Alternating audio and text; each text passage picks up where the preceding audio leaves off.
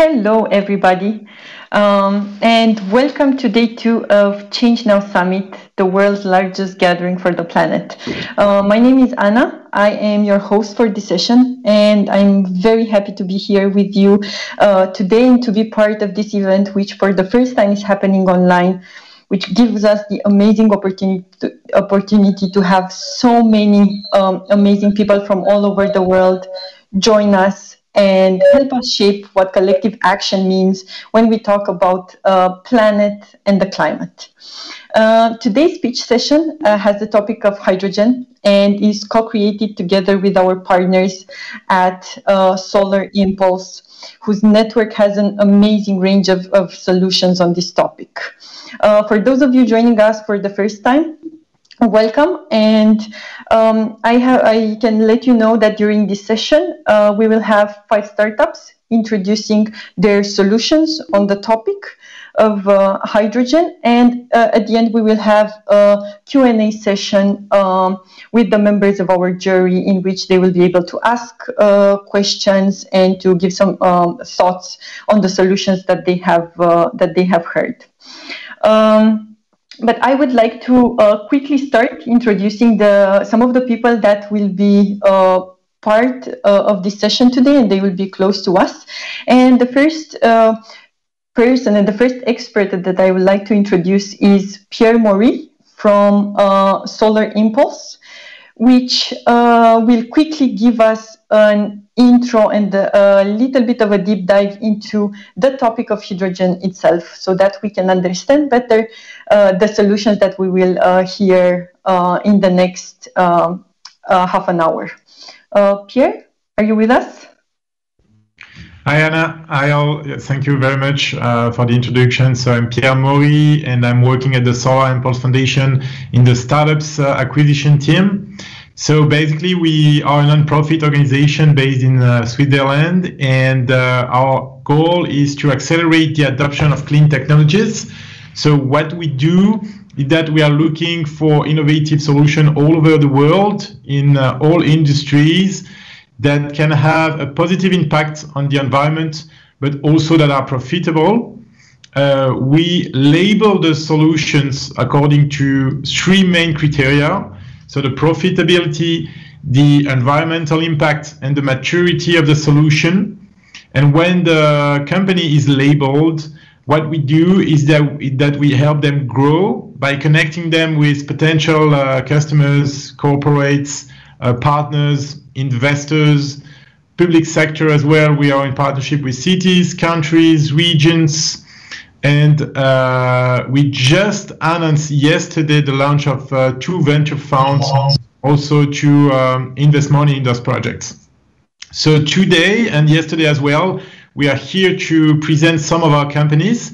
Today is about hydrogen. We have 4 projects related to production, transportation, and use of hydrogen in different use cases. Perfect. Thank you so much, Pierre, for providing this overview and for helping us understand a little bit better where today's session is coming from. And for the next slot, I would like to also introduce the members of our jury.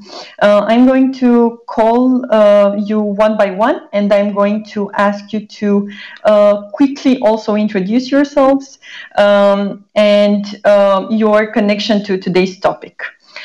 First member of the jury that we have here with us today is Jan Mertens from ENGIE. Hello, Jan.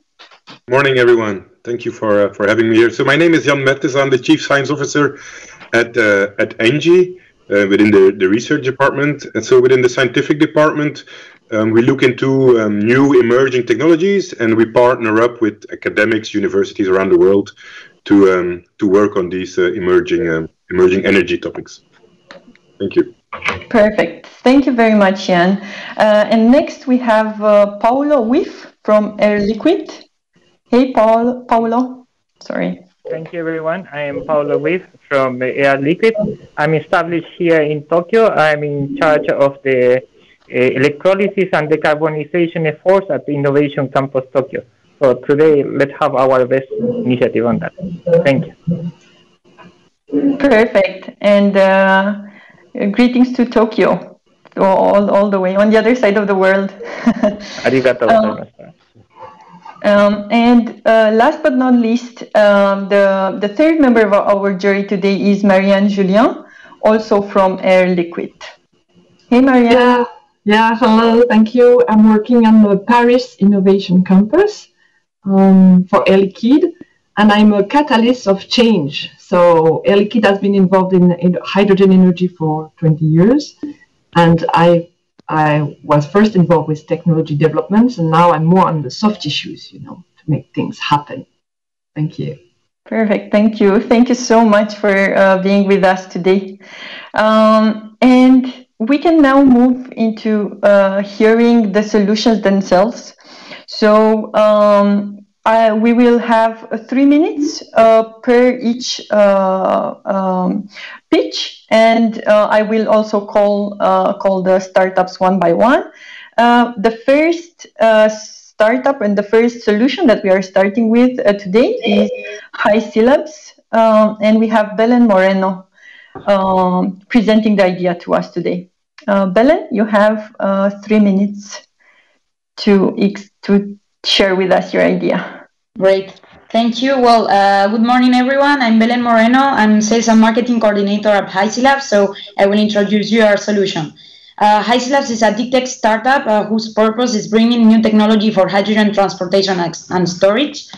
Hydrogen is a key element on the energy transportation transition, as we all know. But of course, there are some aspects that need to be solved to enable its deployment. First, we don't have 100% green ways of production, and second, transportation and storage are very linked to different techniques of handling, which are sometimes difficult. That's why High Syllabs has developed the molecule hydrocell, which is the molecule you are seeing on your screens. This is the first liquid non-organic hydrogen carrier. That means that it's actually liquid and stable at ambient temperature and pressure, so it can actually be transported and stored as a conventional liquid fuel, such as, for example, gasoline. Also, the density of the hydrogen into the carrier is 8.7%, which is actually 7 times more hydrogen than for the same volume of compressed gas trailers. So for 7 trailers of compressed gas, we will just have 1 trailer of hydrocell with the same quantity of hydrogen in it. The uniqueness of our solution tell us that the most adapted business model is a technology transfer via licensing. That means that hydrogen producers will actually be able to create hydrocell, then transport it into the logistics they already have for other fuels, liquid fuels, and release it whenever and wherever they want without any energy input needed at the release. Because that's also one of our main advantages, that we don't need any energy input for the release. High Syllabs also understands that its solution is a game changer, and that's why we address the whole transportation and storage hydrogen market, especially any project or any goal of green hydrogen in massive quantities with a global and long-distance transport, for example, for bringing hydrogen from one point of the world to another. Now we are completely focused on getting industrial. That's why we look for partners to build pilots of our solution, and we'll be doing a fundraising at the end of this year, beginning of the next one. The whole team of High Syllabs and also the people who already supported our development know for sure that hydrogen will end up with fossil fuels, and that hydrocell is the solution to facilitate the deployment of hydrogen. Thank you very much, and do not hesitate to give me all of your questions.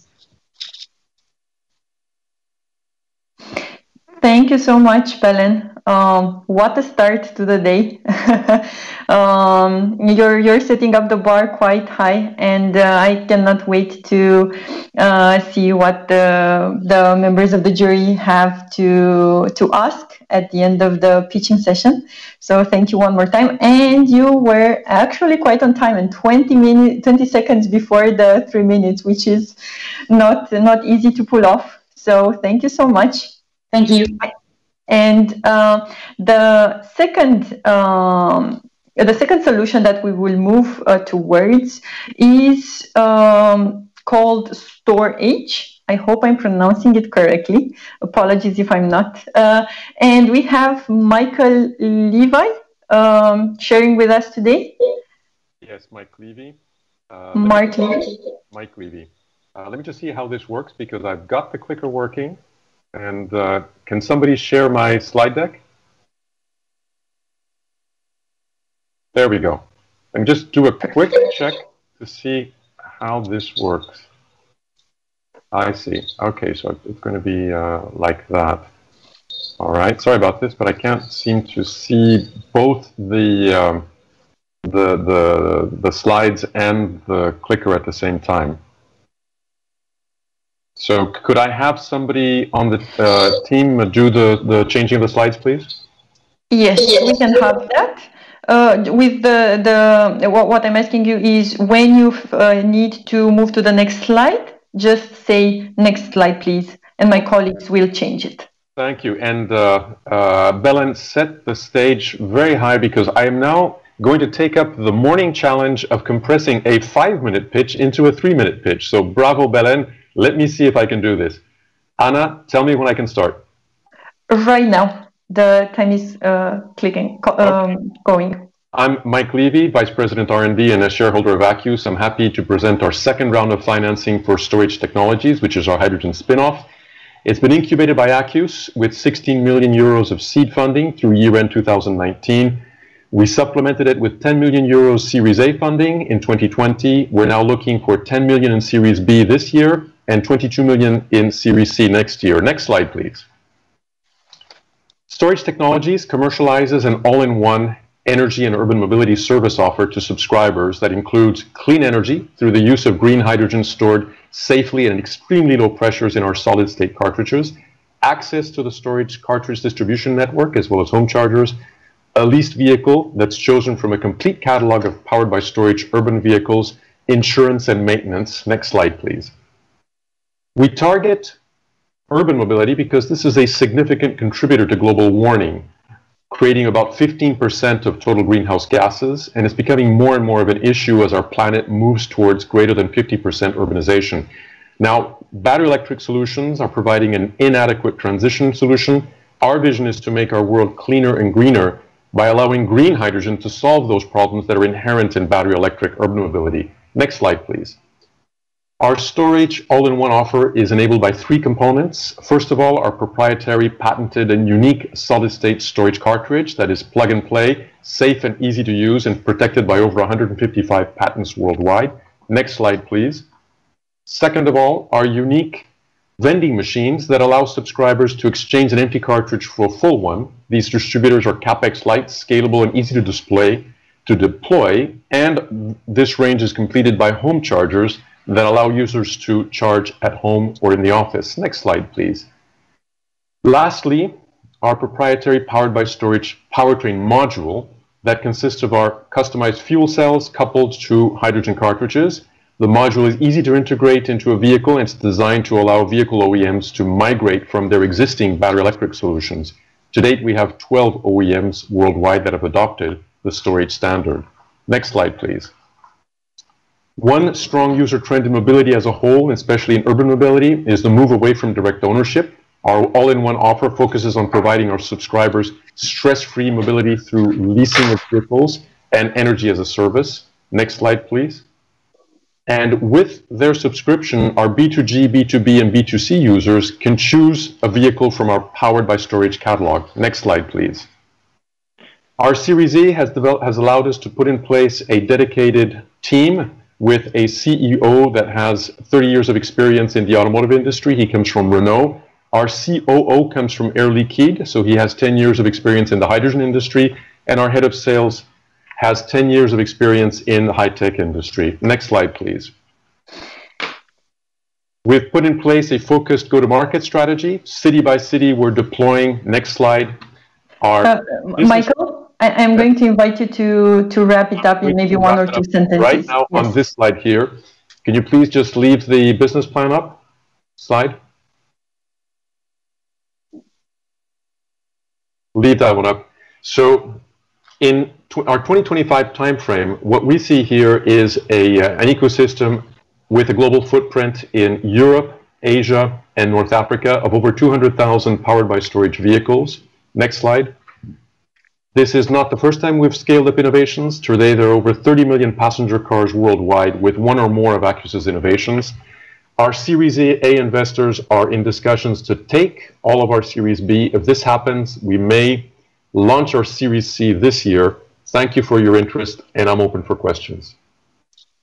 Thank you so much, Michael. Sorry to have to cut you short. I feel we're doing here a little bit of speed dating on business ideas, so we really have a short time. But thank you for taking us through your ideas and through the amazing work that you and your team are doing. And we can now move to the next idea, who is going to be presented by Christopher Brandon. And Christopher is going to talk to us about scalable fuel cells. Christopher, are you with us? Okay, so Christopher just joined. Let's see if he can. I'm back. Hey, Christopher. Good morning, everybody. And you might have to help me on the slides as well. I don't think they're popping up on this side. Okay. My colleagues are taking care of it right now.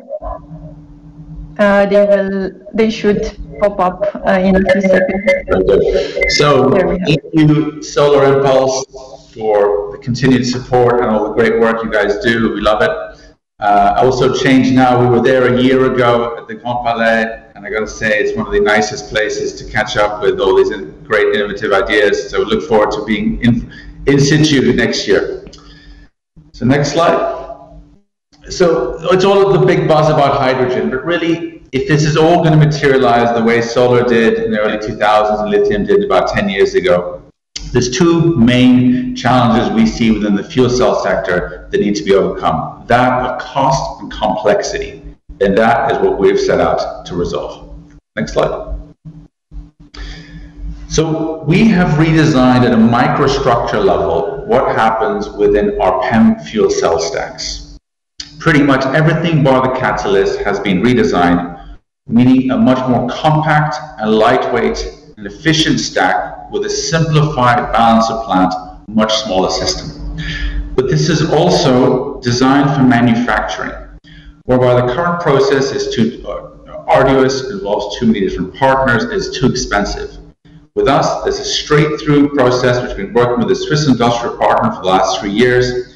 You can produce a stack in literally a matter of minutes and get the cost down at scale to below 100 euros a kilowatt from nearly 1,000 currently. And finally, our stacks are optimally designed for mobile applications as they have been minimally affected by the effects of gravity. Next slide. Doing a little deeper dive into the tech, we see that we have a power density of 1.5 to 2 times that of market-leading competitors. And we're able to operate our stacks at much lower pressures, which means we can simplify the balance of plant, makes it cheaper and simplified. And the stacks also range all the way up to 250 kilowatts. Next slide. We're focused very much on mobility, areas which need range, payload, extensive use, buses, trucks, as well as the niche markets of forklifts, and going all the way through to aviation. Next slide. We're currently at TRL 6.7, with our stacks having deployed in a wide range of applications, range extenders on mobile applications. Next slide. As well as much larger stationary applications, our first 250 kilowatt system being delivered later this year, the building block for maritime, heavy goods, and all those type of applications. Next slide. We have a team of about a dozen now, growing quickly. We should be 20 to 25 by the end of the year. Next slide. With a background in fuel cell systems, and the rest. But we're looking for partnerships on deployment, on production, and also investment partners that see the long-term vision and role for hydrogen and fuel cells in decarbonizing our future. Because time is running out, and we need to press on now. Thank you very much.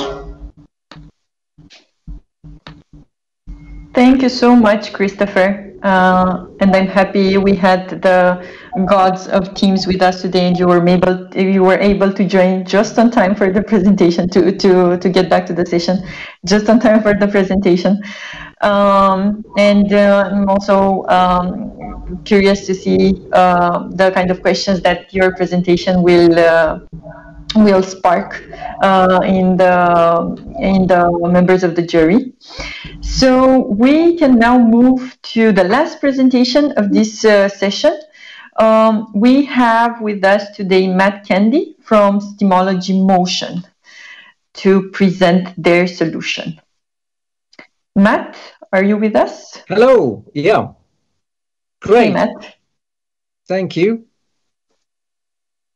Super. So, hello, my name's Matt Candy, and I'd like to introduce you to Steamology. The global diesel engine market was worth $207 billion in 2020, and in order to reach net zero targets, diesel engines require replacement. Steamology have the solution for zero-emission diesel engine replacement. At the heart of our technology is the combustion of hydrogen and oxygen, creating clean green steam. There's no carbon, no NOx, no SOx, and no particulates. Renewable energy is plentiful but intermittent. 10,000 times more solar energy strikes the earth every day than we use, and it's free. Renewable energy can be used to power electrolysis. Electrolysis creates hydrogen and oxygen gas. Gas is collected, compressed and stored in tanks. And these gas tanks are the energy storage. They're the battery of our system. When the sun has gone down or the wind stops blowing, energy is demanded, gas is combusted in our steam generators, and steam delivers power. Water is produced that can be returned for electrolysis. Steamology power solutions are at advanced technology readiness level of 6 to 7. Drivetrains are scalable and modular to the megawatt scale. Compared to hydrogen fuel cells and battery alternatives, we have 3 distinct advantages: much more energy dense, much more cost effective, with a much longer life. Steamology turbines can provide a drop-in mechanical replacement for diesel drivetrains, and Steamology can also provide electrical drive. We adopt a cradle-to-cradle approach, avoiding rare or toxic materials. Our Dream Steam team broke the world land speed record for a steam-powered car, and recently we took this new approach for zero-emission power. Steamology have been awarded over £1.5 million in grants in the last 2 years, raised EIS seed investment, and a number of awards. We have approved and filed patents. We're in discussion with major rail undertakings, negotiating the challenge of replacing diesel engines in new and existing rolling stock, with service life far beyond the legislated removal of diesel. Markets for road and rail in the UK are extensive, and with 10% of the addressable market, that's 55 million in the UK, building to 10 billion in North American trucking, and shipping as our next global market. Steamology is transitioning from private and grant-funded projects towards sales and licensing revenue, embracing sales and growth in the UK and then global markets. We wish to raise 2 million to fund the next 24 months, providing for strategic recruitment, rail network technology demonstrators before commercial rollout. The most likely exit is a trade sale to one of the many global diesel engine manufacturers. An example of this hydrocarbon industry diversification is Cummins' recent purchase of hydrogenics fuel cells for $290 million. Thank you for listening. My name is Matt Candy, and please let me know if you've got any questions. Together we'll make green power make a difference. Thank you, Matt. What a nice call to action to end this pitch session. I couldn't have said it better. So thank you all for sharing your solutions and the amazing work that you're putting and helping drive this direction forward. And let's then take a couple of minutes to see whether Jan, Paolo, Marianne, the members of our jury, have any thoughts, any questions for any of the solutions or of the projects that they have heard. Anybody who would like to ask or to share something, please just ask away or start talking. Okay, maybe I will start with a question to Belen from HiC Labs, if that's okay. I was wondering about the stability of your molecule. How many times can it be charged and discharged? Is it stable forever, or can you use it 5 times, or have any idea on that? Okay, so actually our molecule is stable forever. It actually has infinite life cycles. That means that we are going to always we are going to start from silica that we are going to charge in hydrogen, and then once we are going to release this hydrogen with no energy input, we can recover this silica and recharge it. And this can do it can be done infinite times, because every time we redo the process is like bringing a new molecule into the world. So basically, it's infinite. Okay, never degrades. Thank you. I have a question for Belen as well. The kinetics of producing this compound and then releasing hydrogen. Can you say a little bit about this? So the production part? Yeah. For the charging process, the kinetics is not really relevant, because that would be done in the same time as hydrogen. So it will take us more or less the same time as hydrogen production. For the release, which is more important for example, when we have hydrogen on board from hydroxyl, it's a few seconds. That means that in a few seconds we are going to have the reaction, and it will depend on the quantity of hydrogen we want to be released, but it's a few seconds. So it's very comparable to a liquid storage or a gas storage. Okay. Yeah. Thank you.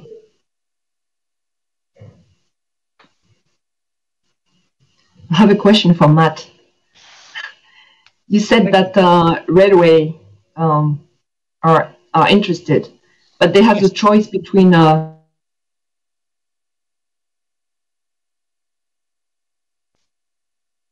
oops, I'm trying again. Huh? Hello. Yes. Yeah. So you have you're competing with a solution where the hydrogen is embarked on board, and instead of embarking the water. So I'm just would like to listen to this. I'm sorry. Could you repeat the question? Yes. To run trains with hydrogen, there are two ways of doing it. Either you embark hydrogen on board and you put it into a fuel cell, or we use your system, which runs with water, and the hydrogen is produced on board, if I understand right. So what are the pros and cons of the two solutions? Understood. So we don't manufacture the fuel on board. So you use electrolysis to create the hydrogen and oxygen, and you store the gas in tanks on the vehicle. The advantages of our system are that the engine is very small. So for high power applications from 250, 300 kilowatts up to a megawatt, the engine is very small. It leaves you more space for fuel. We have much less balance of plant. And as the power output grows, the engine doesn't grow linearly. So we had a freight train company to visit our site yesterday. So as you get towards the megawatt scale, you have more room for gas storage, which gives you more range. And we can also work in bi-mode. And we also work well in a wide range of temperatures. Fuel cells can suffer with cooling in the very hot temperatures, and batteries suffer with lower performance in very cold temperatures. And we work well across a range of ambient conditions. Thank you. And we're starting in rail, but trucks and ships for diesel engine replacement. I have one question also for Matt. It's about the compression stage that you have between the electrolysis and the utilization of hydrogen and oxygen. Did you get the energy from the compression directly from the electrolysis stage? No. From where it's coming from? So we have several things. We don't need high purity fuels. We don't need 5-9s gases because we're combusting it. The energy comes from the combustion of hydrogen and oxygen, which, as you know, is very hot, 2,500 degrees. We avoid any NOx because we're combusting the hydrogen and oxygen in our steam generator, and we surround that with water. So we bring the temperature and the pressure down. We typically operate at 40 bar, 400 degrees C. So we use all standard materials, no ceramics and such like. So it's fully recyclable. We have a cradle to cradle ambition, and there are no moving parts. So you've got a very reliable and very fast acting steam generator. So you have a high torque response on the turbine. Okay, thank you. You can come and see a demonstration. I would like to go, but I cannot now. I've got a question for H, if that's okay. Yes, sure. Yes. I was wondering whether you could elaborate a little bit on the advantages of your hydrogen solution with respect to the electrical alternative, also the battery, because of course you have an electrolysis stage and you have a fuel cell stage, so the electricity, the efficiency would be less than 30%, I guess. So where do you see your advantages with respect to the battery alternative? The advantages are in terms of the usage case. Today, users have to wait a significant amount of time to recharge the batteries. Second of all, the recharging of the batteries has to be done either at home, which means that they have to take heavy batteries up into their houses, or it has to be done in recharging infrastructure that, as cities have put and higher capex than our solution. What you are absolutely right, however, that, and this is the main issue of hydrogen, if you look at hydrogen in terms of overall energy efficiency, it's clear that whenever you change energy from one form to another, you're going to be losing efficiency. So the remark that you're making is a remark that's applicable to any kind of hydrogen solution. The answer that we always give, as well as other people, is that we're looking at renewable energy, renewable electricity that's used to manufacture the hydrogen. So then that means that in any event, this electricity would have been lost if it had not been used to make the hydrogen. I don't know if that answers your question. So do you understand that you'll be a lot lighter as well? Your pack will be lighter than the battery pack? Yes, today we have cartridges. If you're comparing just movable parts, and if you want to do a real apples-to-apples comparison, you should compare our approach to, for instance, if you're based in Paris, you see Z-Way that has just launched a battery swap electric scooter approach, which is modeled on what Gogoro did in Taiwan. And what we have done is we have looked at the user case, our user case compared to the Z-Way case, and we are more favorable economically and in terms of weight for the users. Thank you. Thank you so much for all the questions. I love the energy that is coming from it. I would invite one more question. Yeah, one last question for whoever has one, and then we can continue these conversations in the networking room, which my colleagues shared in the chat. So if there's anybody else who would like to share one last quick question, we can give it one more minute. I was interested to know, in the case of Mike, how to do with the cartridge after the cartridge finished with the life expectancy. It's possible to recycle the cartridge? How difficult it is? Yes. One of the advantages of storage technologies is that we all come from the automotive industry. And in the automotive industry, we always design in recyclability, maintenance. So yes, the cartridges, as well as all of the components of the vehicles, are completely recyclable. Second point is, if you look at just end of life for the cartridge today can be used 5,000 cycles compared to typical lithium-ion batteries, which are 500 recharges. So you have the advantage of 10 times longer life, and then you have the other advantages, which is that we've built in recycling. Okay, thank you. Great session of questions.